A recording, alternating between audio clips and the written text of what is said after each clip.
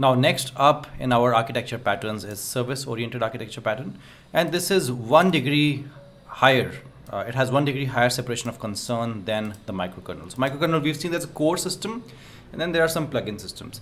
But with the service-oriented architecture, everything, like a lot of the aspects and modules and components from our architecture have started becoming services, and they're all at the same level. There's no core component and then plugins. There's nothing like that.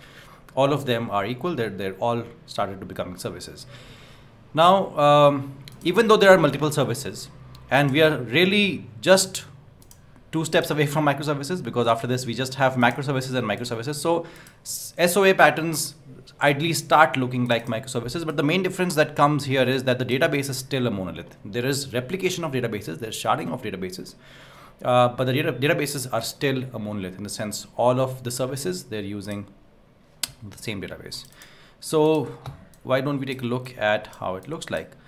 This is what an SOA pattern looks like. So you have now complete clarity and separation of concern for the actual responsibility of every single service. You have that, there'll be a separate account service, separate booking service, separate ordering service, separate shipping service. If this was an e-commerce, you have complete separation of concern now. There's no core and then plugin, all of that. All of the components are actually services. And we're very close to actually getting to microservices now. And many people actually think that this is microservices actually, because this is what it looks like.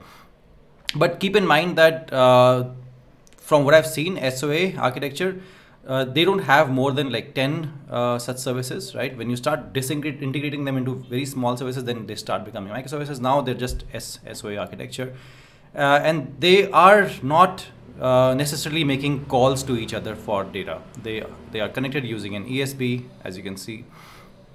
And the most important thing which separates them from microservices is that they are still using the same database. So the database is the same, even though you can see there are multiple replications of the database, there'll be sharding of the database, but the database in essence, the complete data will be combinedly stored in one place. So even account service data will be stored here in the same database cluster, book service will be stored in the same place, order service will be stored in the same place. This is what's going to happen.